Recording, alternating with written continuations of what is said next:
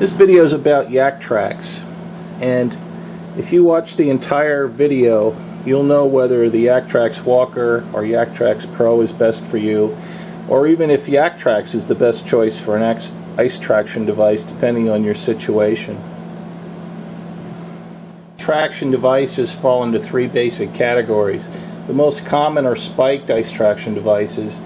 There are some, a very few, that have a grit material on the bottom, and those are basically used in industry in special circumstances where anti-sparking is important. The third kind are spikeless ice cleats, and that's the category that Yakrax fall into. And essentially the way they work is they work like tire chains for your car. Another thing I want to emphasize with Yakrax is that they are for ice and packed snow. They do nothing in deep snow. This is the Yakrax Walker. It's the original Yakrax design. The stretch straps are made from an elastomer material that stay flexible down to a minus 41 degrees. The coils are hand-wound stainless steel. They're 1.2 millimeter, and they give you hundreds of biting edges that grip the ice in all directions. So I've been using them for years, and they work very, very well. When you first get them, you wonder how they grip the ice, because there really is nothing sharp. There's nothing sharp on them at all. But I assure you, they do work very, very well. The Yakrax Walker is designed for relatively light duty. You would put these on to walk to the mailbox, to walk from your car to your place of business, to the grocery store. This is the Yakrax Pro, and this is the one that I recommend for tougher applications like outdoor work, outdoor sports, outdoor exercise, walking, hiking on regular roads.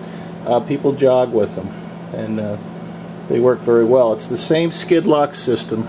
It has the same system of straps and coils. The difference being is that the straps are real rubber. They're much stronger. They're much sturdier in the way they pull, and the actual coils themselves are 1.4 millimeters. Because the main point of failure with Yakrax is the coils wearing through, abrading, and so the thicker coils are going to last longer. So this is the one you want to get for tougher applications, or if you live in an area where you're going to use them almost every day, you definitely want to go with the Pro. The Pro also has a performance strap. It's a Velcro strap that goes across the top. That serves two purposes. It helps keep it in place if you're pushing side to side, and more importantly for a lot of people is if you do have occasion to walk through deeper snow, that Velcro strap will keep them on your shoes a little bit better. And that's particularly true if you walk through deeper wet snow, because the snow has a tendency to get in between and can make them come off. I've never really had that problem, but people have reported it. Now, if you don't want to use that Velcro strap, if you just want the heavier duty strap and that's enough for you, it is removable. You simply take it off here.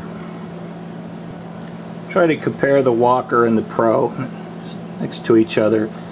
The Pro is on the left, the Walker is on the right. It's a little bit difficult to see the difference in the thickness.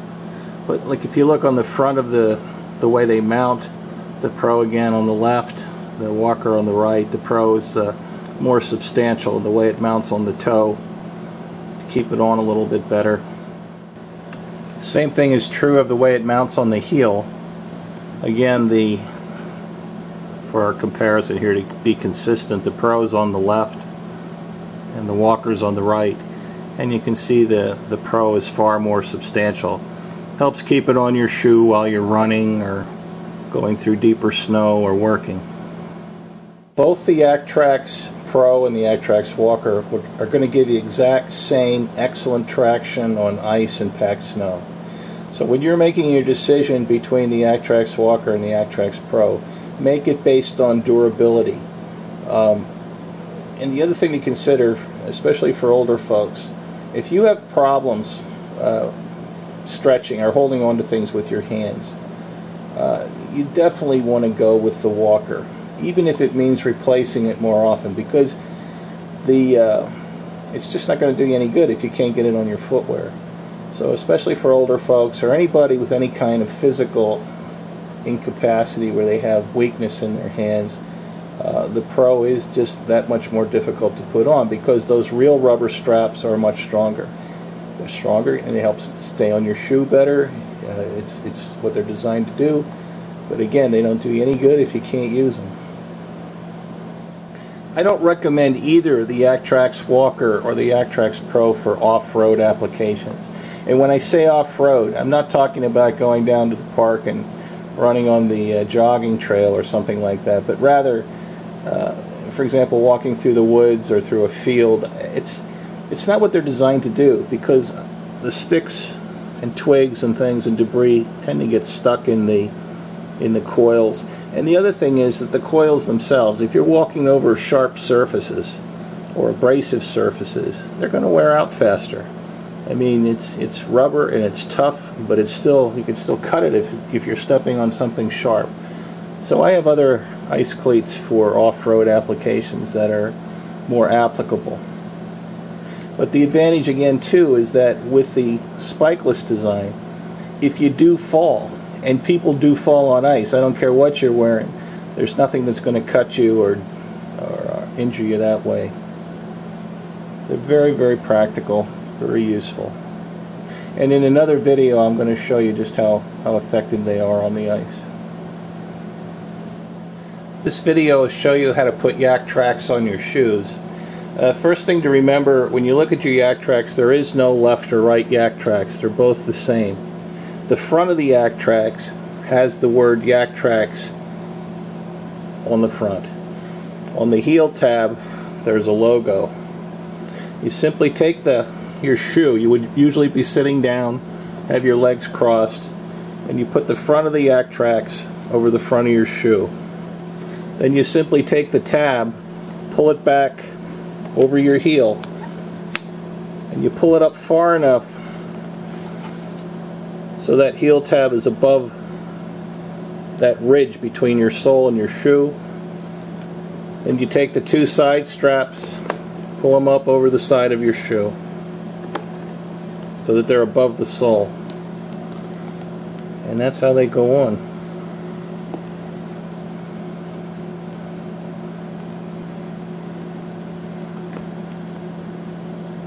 Nothing to it.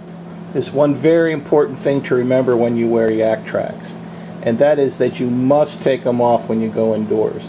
And it's not because it's going to damage the floors in any way. The spikeless design is safe on most floors.